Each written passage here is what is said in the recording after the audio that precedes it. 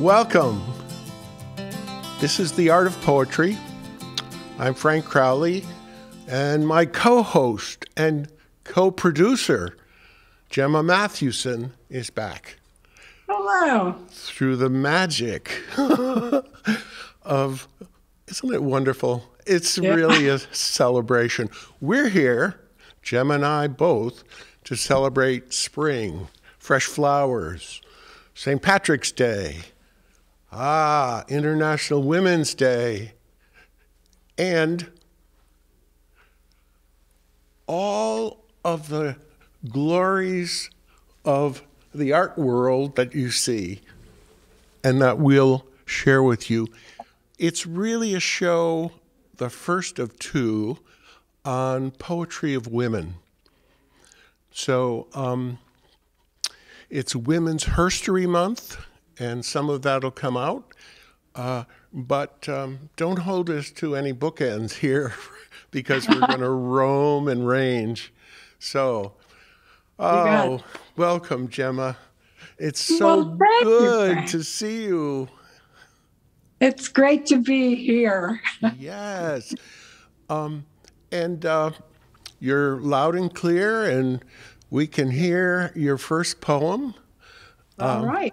Celebrating, as we say, Herstory, Women's International Day, and it's all year round because it's all good, as you say so well. Okay, I'm going to just dive right in with Nikki Giovanni, one of our women's poets, African-American, and I'm going to read a very short poem and then a little bit longer, and the themes, I think, are both very important.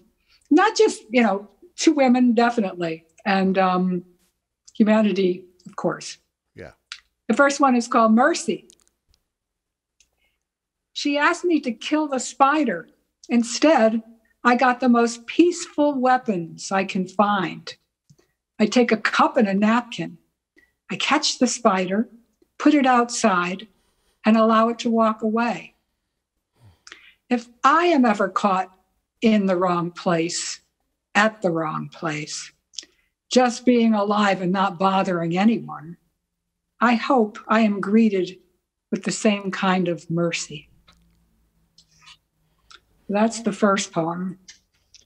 And it's something, when I was a nursery school teacher, that I always modeled for children, was catching the little creatures and putting them back outside, which is just the beginning of the concept of how everyone belongs and everyone's life is worthwhile. And along that theme, if your life is worthwhile, your voice is worthwhile. Nikki Giovanni, vote. It's not a hug nor a mistletoe at Christmas. It's not a colored Easter egg at Easter, nor a bunny hopping across the meadow. It's a vote saying you are a citizen. Though it sometimes is chocolate or sometimes vanilla, it can be a female or a male. It is right or left. I can agree or disagree, but, and this is important, but I am a citizen. I should be able to vote from prison. I should be able to vote from the battlefield.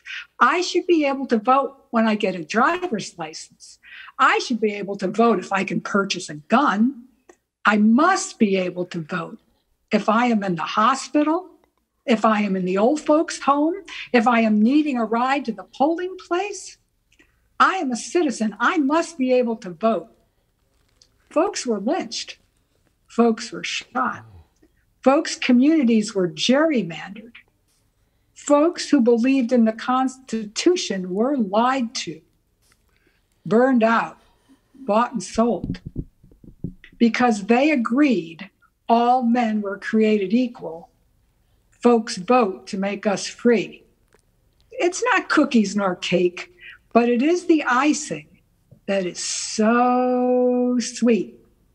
Good for the folks, good for us. That's a couple for Nikki Giovanni. I'll leave another one of hers for now. I really love the way you read, Gemma. I had forgotten, with such pacing and feeling and credibility. I think you did that one justice. And so let's celebrate the right to vote today. That's a great theme, too. And it is a celebration. Mm-hmm. Hard fought, hard won. I'm going to go back, I think, to one of her feisty forebears. All right. Maybe not a direct mentoring relationship. Maybe not at all. But I'll tell you, Adrienne Rich scratches the surface on so many things. I'm going to start with a short one, peeling onions. Okay. Only to have a grief equal to all these tears. There's not a sob in my chest.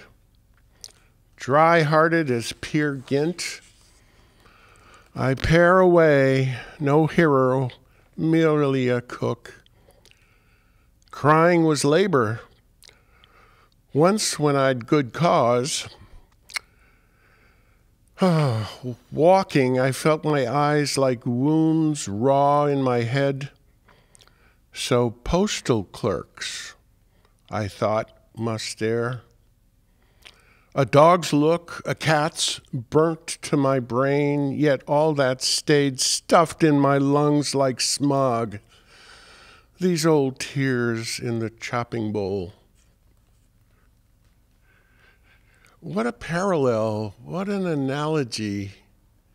Yeah. What a release through something as simple as peeling onions. That's what poets do for me, bring everyday life to a more vibrant level.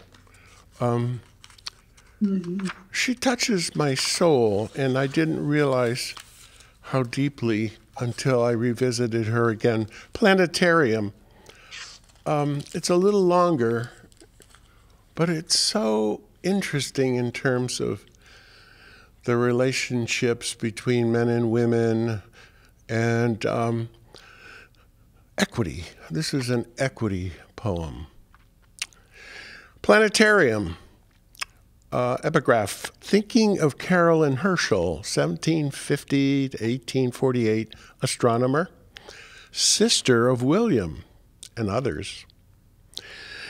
A woman in the shape of a monster in the shape of a woman. The skies are full of them, a woman in the snow among the clocks and instruments or measuring the ground with poles. In her 98 years to discover 8 comets, to whom the moon ruled like us, levitating into the night sky, riding the polished lenses. Galaxies of women, they're doing penance for impetuousness, ribs chilled in those spaces of the mind. And I, virile, precise, and absolutely certain, from the mad webs of Uranusburg, encountering the nova, every impulse of light exploding from the core as life flies out of us. Tycho whispering at last, quote, let me not seem to have lived in vain, end quote. What we see, and seeing is changing. The light that shrivels a mountain and leaves a man alive. Heartbeat of the pulsar, heart sweating through my body, the radio impulse pouring in from Taurus. I am bombarded yet. I stand. I have been standing all my life in the direct path of a battery of signals, the most accurately transmitted, most untranslatable language in the universe. I am a galactic cloud so deep, so involuted that a light wave could take 15 years to travel through me, and has taken. I am an instrument in the shape of a woman, trying to translate pulsations into images for the relief of the body and the reconstruction of the mind. Oh, Ah, she outpaced her brother. And one of the forerunners. Certainly not getting the credit. I, well, Yeah, it's dancing backward in heels, that's the phrase that always comes to mind. yeah. Wasn't going to go here next, but because that was an enormously beautiful Science Friday kind of poem, I call them, when they bring in the whole, physics. And I'm going to go to one of my favorite poets, contemporary poets, Sharon Olds. Oh, And wonderful. and because this is again themed about women, I like her poems about motherhood and the struggle to be a person and a mother and a wife and the things that maybe women poet writers think are maybe a little too mundane right about now, but she handles them beautifully and thoughtfully, and the way she writes. I agree. And the first one is called Physics, Uh-huh. and it's about her daughter. Her first puzzle had 3 pieces. She'd take the last piece and turn it, lower it in like a sewer lid, flush with the street. The bases of the frames were like wooden fur, guard hairs sticking out of the pelt. I'd set one on the floor and spread the pieces out around it.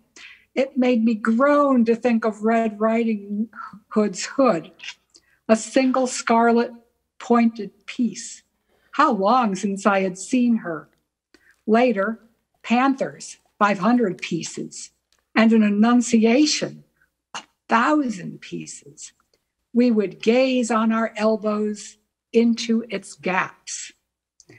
Now, she tells me that if I were sitting in a 20-foot barn with the doors opened on either end, and a 50-foot ladder hurtled through the barn at the speed of light, there would be a moment after the last rung was inside the barn and before the first rung came out the other end, when the whole 50-foot ladder would be inside the 20-foot barn.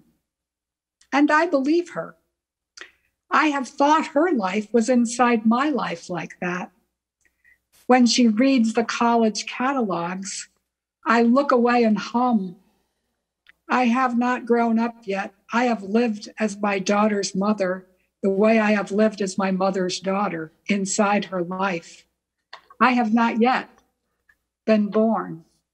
And if you don't mind, just another little one, because it's a complimentary one.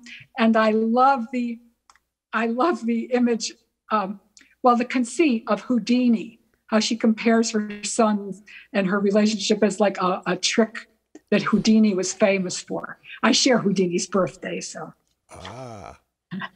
My son, the man. Suddenly his shoulders got a lot wider, the way Houdini would expand his body while people were putting him in chains. It seemed no time since I would help him put on his sleeper, guiding his calves into the shadowy interior, zip him up and toss him up and catch his weight. I cannot imagine him no longer a child. I know I must get ready, get over my fear of men now my son is going to be one. That was not what I had in mind when he pressed up through me like a sealed trunk through the ice of the Hudson, snapped the padlock, unsnaked the chains, appeared in my arms. Now he looks at me the way Houdini studied a box to learn the way out, then smiled and let himself be manacled. I'm just in love with that poem. Isn't it wonderful? Wow. Oh, not just the imagery, which is so creative, imaginative, but the emotions packed in the imagery. Oh, Right. the honesty. I mean, as mothers, the minute we give birth, we're realizing we have to let our children go. It's, you know. And what a meme, what a comparison, what a metaphor, what all of the figures. Oh, I'm so glad you unearthed that. That's marvelous. Because I have shared about love too, about everything, but those are the ones that spoke to me right now. Excuse me, I interrupted. And speaking to me, and in a way that's such a segue, you know, the son, because here's some of her take on the husband. It's the signature poem of her collection, Stag's Leap. You know that one? Yeah. So we're doing a contretemps, a little dance here. It's working. It's working. Stag's Leap. Then the drawing on the label of our favorite red wine looks like my husband casting himself off a cliff in his fervor to get free of me. His fur is rough and cozy, his face placid, tranced, ruminant. The bow of each furculum reaches back to his haunches. Each time of it grows straight up and branches like a model of his brain, archaic, unwieldy. He bears its pony tray level as he soars from the precipice edge, dreamy. When anyone escapes, my heart leaps up. Even when it's I who am escaped from. I am half on the side of the lever. It's so quiet and empty when he's left. I feel like a landscape, a ground without a figure. Suave qui pent. Let those who can save themselves save themselves. Once I saw a dry point of someone tiny being crucified on a fallow deer's antlers. I feel like his victim, and he seems my victim.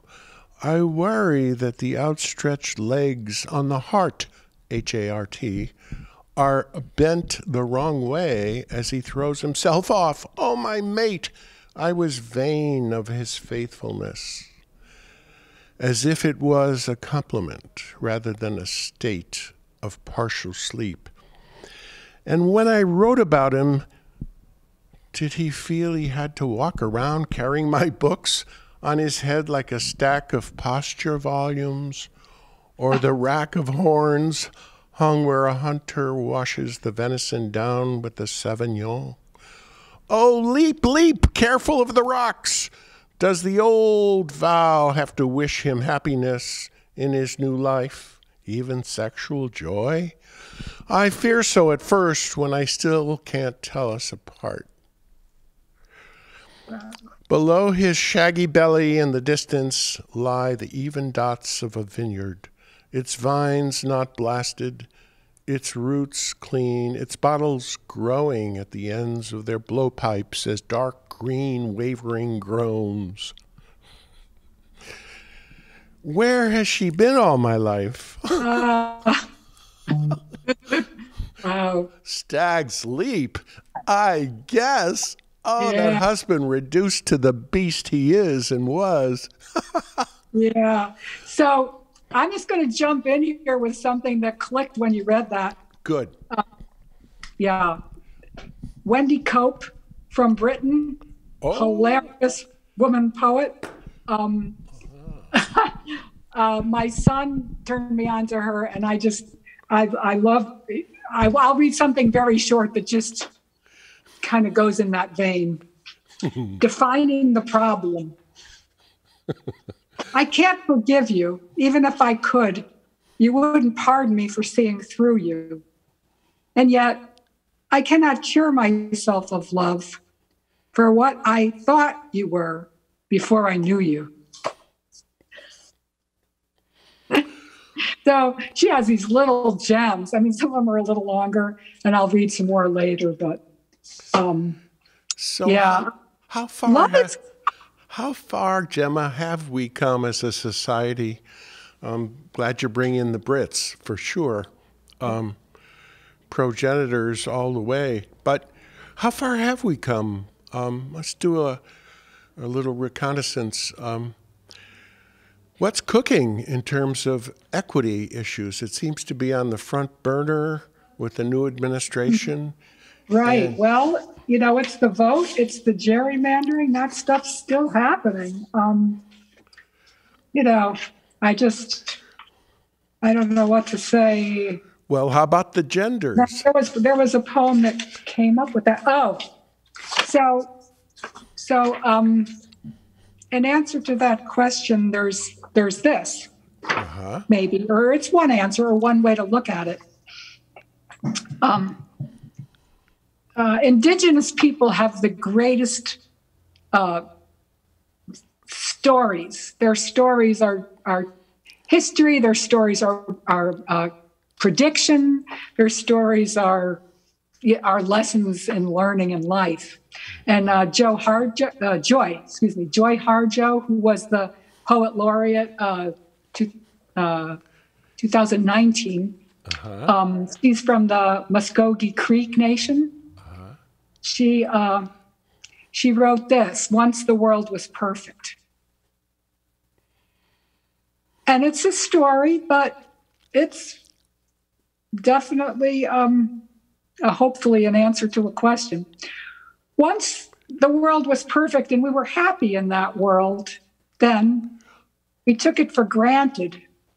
Discontent began a small rumble in the earthly mind. Then doubt pushed through with its spiked head. And once doubt ruptured the web, all manner of demon thoughts jumped through. We destroyed the world we had been given for inspiration, for life. Each stone of jealousy, each stone of fear, greed, envy, and hatred put out the light. No one was without a stone in his or her hand. There we were, right back where we started. We were bumping into each other in the dark. And now we have no place to live since we don't know how to live with each other. Then one of the stumbling ones took pity on another and shared a blanket. A spark of kindness made a light. The light made an opening in the darkness. Everyone worked together to make a ladder. A Wind Clan person climbed out first into the next world, and then other clans and children of those clans, their children and their children, all the way through time to now, into this morning light, to you. Oh, I'm just seeing South Dakota all over again in the great sky, the Sundance, all the rituals when we lived in South Dakota for 8 years. Oh. And it's such a comprehensive vision of being in the universe. I love what you just read. And I have heard of her before, but now I want to, now I want to borrow that book. Okay. Yeah. And the libraries are open. Let's celebrate that. Yeah. Oh, my goodness. I've been stopping at Clinton to pull out a few right here. You see them. But that's so wonderful to bring that memory up. And then that image, a spark of kindness in that poem. Mm-hmm. Oh, and yeah, it's a blanket. And I love how that was the symbol of something you could give, a blanket, some shelter for someone else, some warmth for someone else. It's everybody has a stone, whether your stone is fear or greed or envy or hatred, everybody's hitting everybody else. And then when they said now we're all, basically implying we're all homeless now because we don't know how to live with each other. I mean, that is just the best, analysis of what's happened. I know. It brings up a sort of ironic chuckle of what a mess we've made of things, and yet there's still that spark of kindness and the blanket, and you indelibly printed on my memory, as you say and describe it, putting that spider under that little protective cup or glass. Who of us has not done that? And the ant in the bathroom in the old apartment, honestly. But you did it for the little ones, which is really the key. My wife, Jane, is in early childhood as a profession. So I watched some of this, and it begins at a very early age. I'm so glad you were in that profession, bringing up these sparks of kindness that flourish, and maybe into a conflagration to continue that image, the perfect world. So many mythical images come from that. I like that kindness that echoes in Adrienne Rich's short poem, which ends our first part of the show. Upper Broadway. The leaf bud struggles forth toward the frigid light of the air shaft, this in faith, this pale extension of a day when looking up, something is changing, winter has turned. Through the wind, though the wind is colder, 3 streets away, a roof collapses onto people who thought they still had time out of mind. I've written so many words wanting to live inside you, to be of use to you. Now I must write for myself, for this blind woman scratching the pavement with her wand of thought, this slippered crone inching on icy streets, reaching into wire trash baskets, pulling out what was thrown away and infinitely precious. I look at my hands and see they are still unfinished. I look at the vine and see the leaf bud inching toward life. I look at my face in the glass and see a half-born woman. Same imagery from Olds, half-born, unborn. Oh, my goodness. Yes, Happy spring, though. We're turning a corner, as she says. This is now our break. Enjoy the service announcements, which are of equal quality. You'll enjoy them. We'll be back. Yes, Gemma, thank you. Oh, that was good.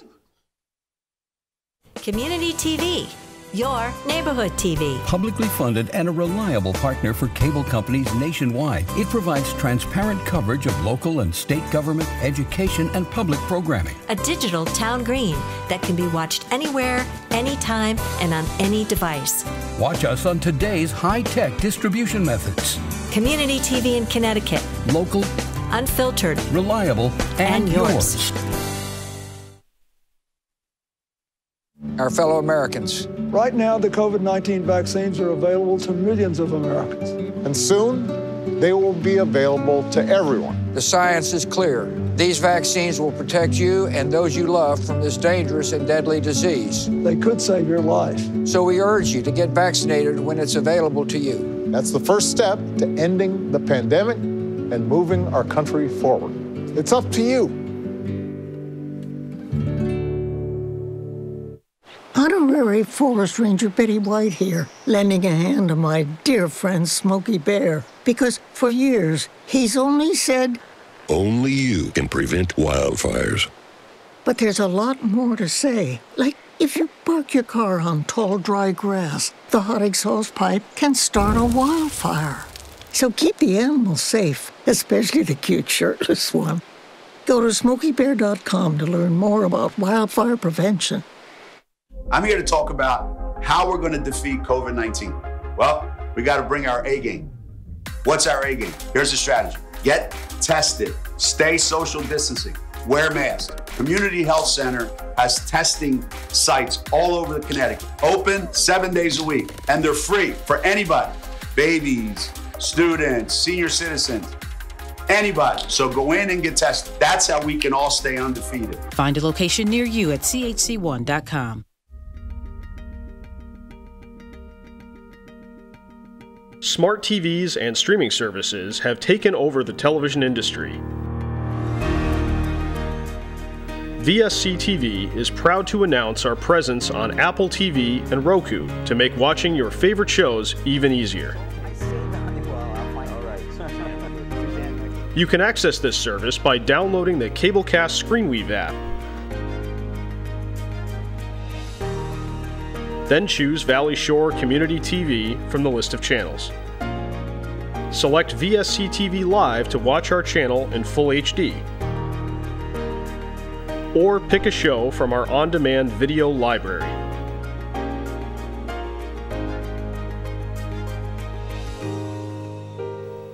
VSC TV is your local Connecticut Midshore Valley digital connection.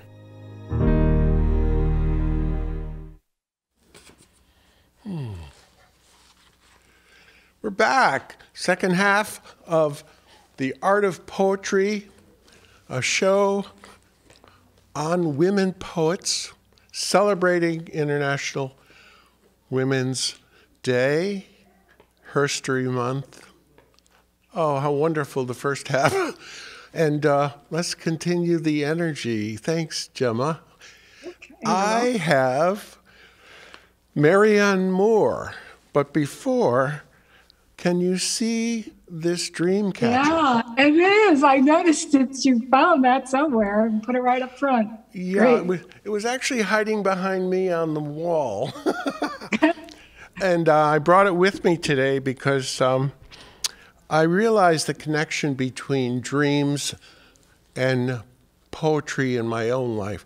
Gemma, you're a recognized poet yourself. You've got poems that live, breathe, and celebrate, as well as recognize the sadness in our lives, our personal lives. So the personal touch is so valuable. Do you have a poem you can share with us? Your own? Oh, one of my own poems? Gosh. Ah. I don't. I only have one memorized that it's not appropriate. Let me see.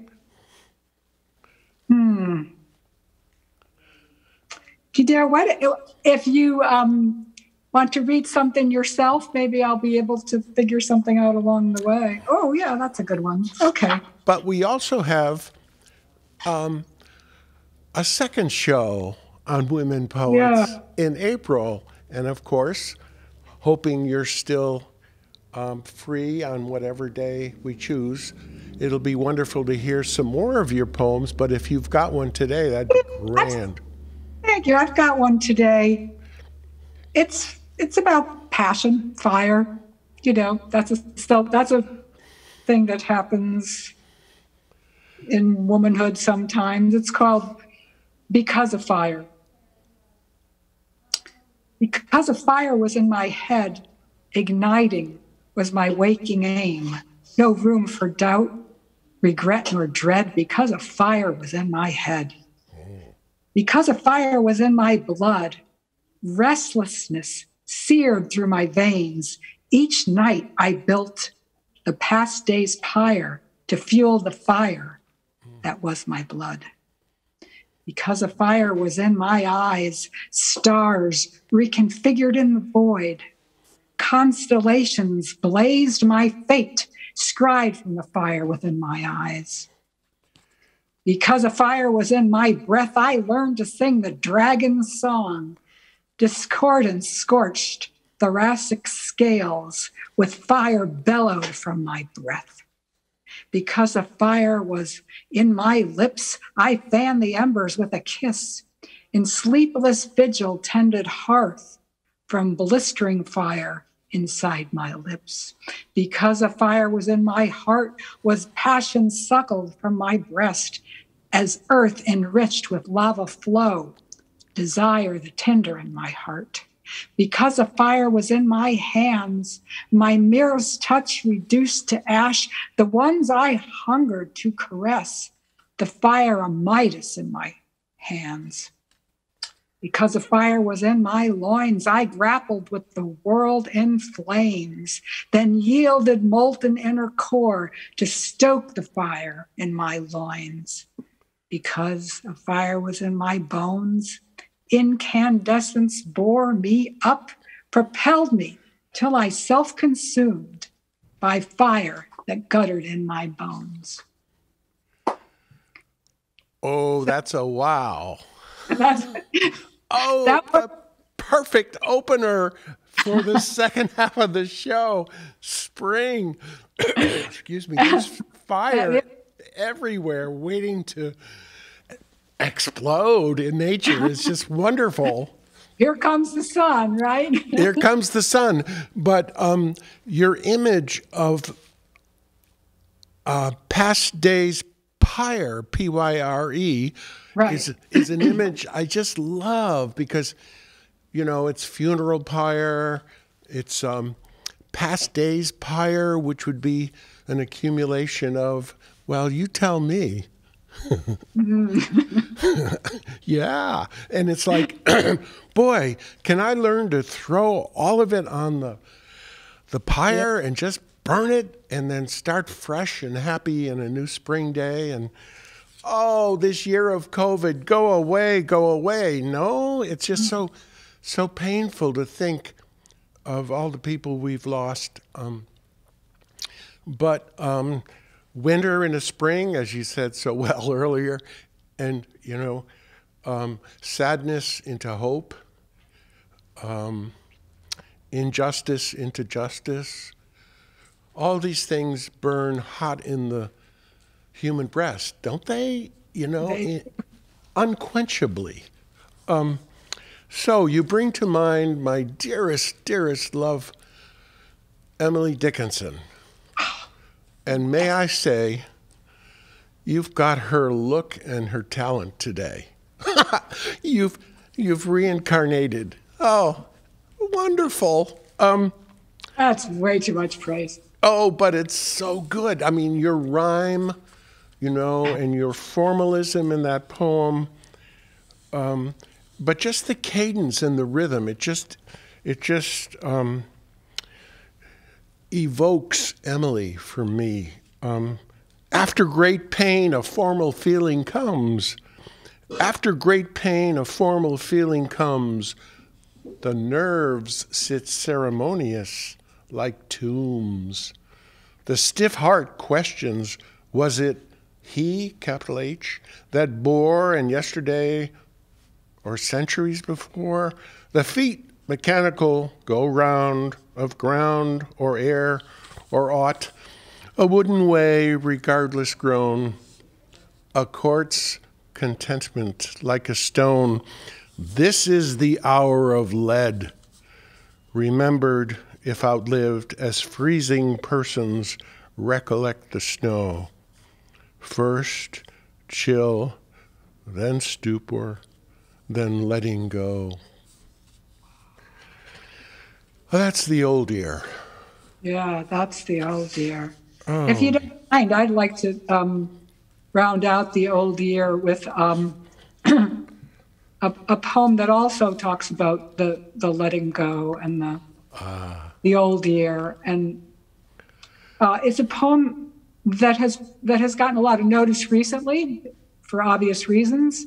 It's a poem by Eowyn Boland, which is not new. She recently passed away, I think. But she's my favorite Irish poet and a woman poet.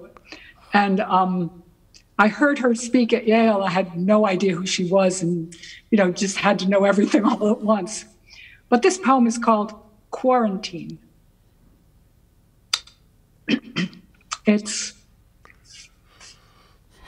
Hope I can get through it. In the worst hour of the worst season, of the worst year of a whole people, a man set out from the workhouse with his wife. He was walking. They were both walking north. She was sick with famine fever and could not keep up. He lifted her and put her on his back. He walked like that, west and north, until at nightfall, under freezing stars, they arrived. In the morning, they were both found dead of cold, of hunger, of the toxins of a whole history. But her feet were held against his breastbone. The last heat of his flesh was his last gift to her. Let no love poem ever come to this threshold. There is no place here for the inexact praise of easy graces and sensuality of the body. There is only time for this merciless inventory. Their death together in the winter of 1847, also what they suffered, also how they lived, and what there is between a man and a woman, and in which darkness it can best be proved. I'm speechless and wordless after that. It's when you think of all the people this year who proved in so many ways their love for each other. You think about the woman's little feet against his chest and just sharing their last warmth, or he shared with her. It's an image I'm sure you'll never forget now, you know? It's an image that brings up, too, that play I saw at the Abbey Theatre in Dublin called Famine. Mm-hmm. And this is 1993 when I was over there, part of a sabbatical. And that scene was actually reenacted on stage, but with a twist. It was the strangest ending to the play, that at the very last moment of life, with a family dying in the last stages of starvation, the husband, in a sense, doing the same gesture to his wife, and then everyone letting go. Mm-hmm. It also evokes such a beautiful, tender image of people holding their hands on the cold glass outside nursing homes that we have seen countless times. Sure. And yet, you know, it gives me chills to think that, you know, even after that, spring follows winter, you know?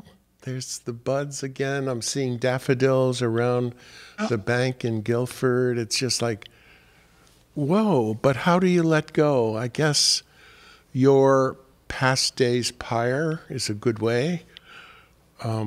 Also, rituals of whatever we can do for ourselves, walk the beach, visit the library for a poetry book, because really in the last analysis, what do we turn to for consolation and solace? Mm-hmm. Poetry, the soul's food. Well, thank you, Christy. We're down to 10 minutes. And Gemma, make sure you get whatever you want in for today, but then there's the end of April, which is National Poetry Month. Sure. Well, you're always supposed to have a little bit more something than, you know, that you can use.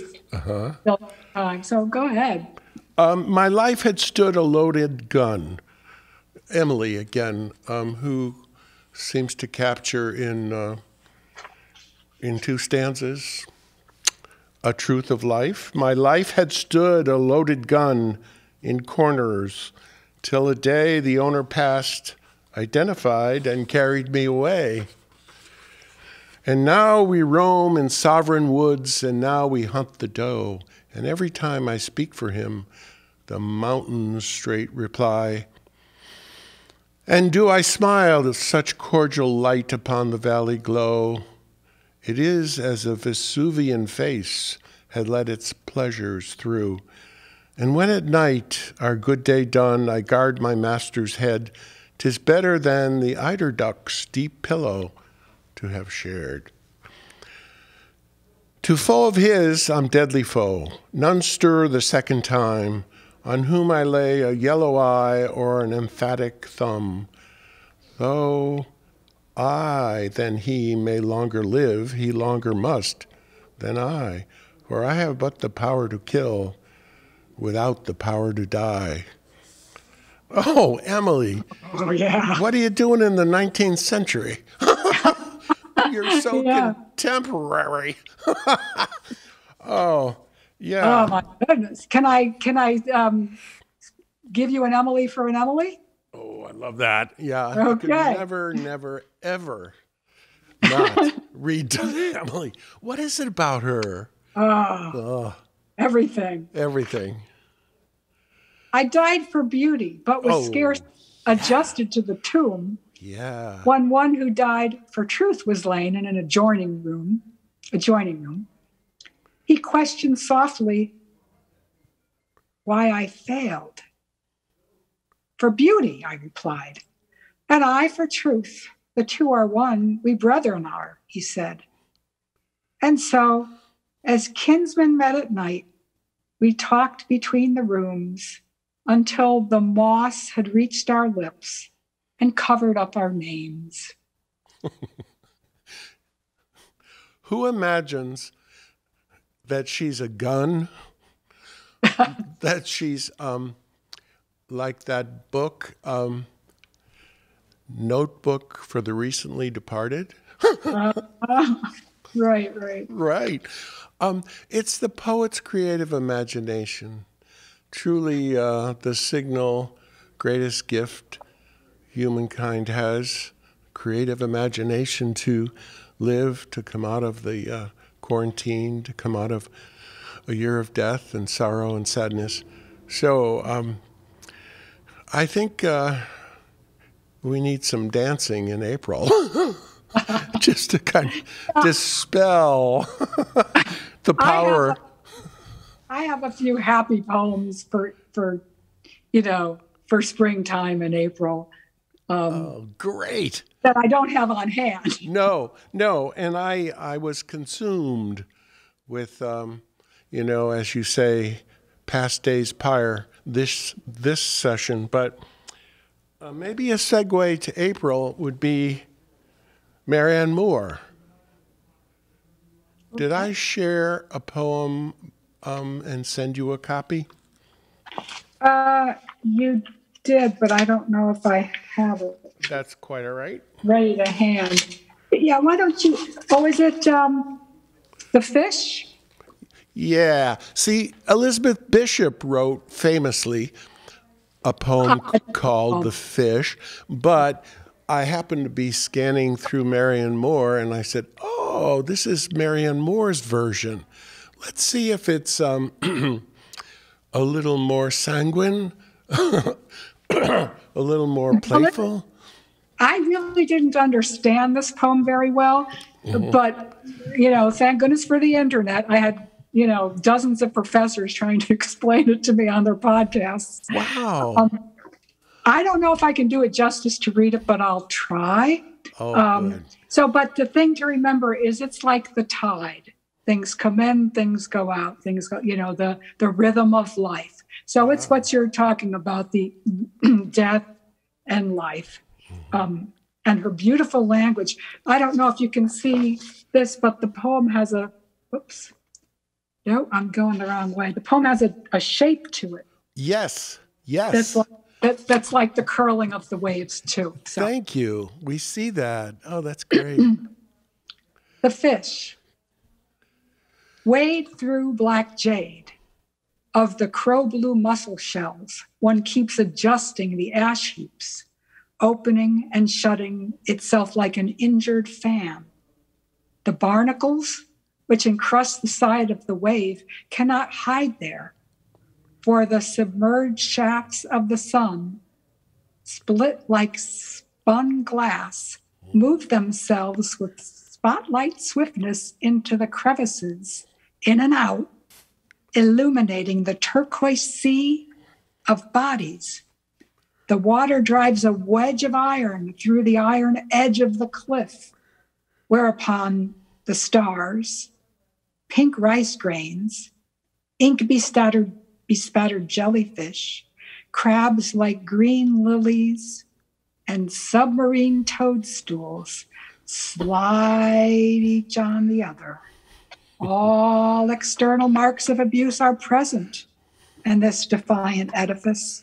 All the physical features of accident, lack of cornice, dynamite grooves, burns, and hatchet strokes, these things stand out on it. The chasm side is dead, repeated. Evidence has proved that it can live on what cannot revive its youth. The sea grows old in it. The sea grows old in change, the change of the things weaving in and out, the things that leave their marks and are ephemeral, like the broken fan half opening. It's a lot of things I still don't understand in this poem, but it's definitely worth a few more reads. And the stunning imagery calls me to read that 2, 3, 4 times, because each image is so crystalline in a way. And the choppiness of the way I read it, which may have had a few errors in it, but it's also because it's got syllables sometimes that go from line to line, because she wants you to feel the choppiness of the waves and how things hang on the top and then dive under. But the sun split like spun glass themselves, the spotlight swiftness in the crevices. Wow, that's a lot of hissing. The hissing of that foam, you can hear it. Oh, I'm so glad you got some coaching on that one.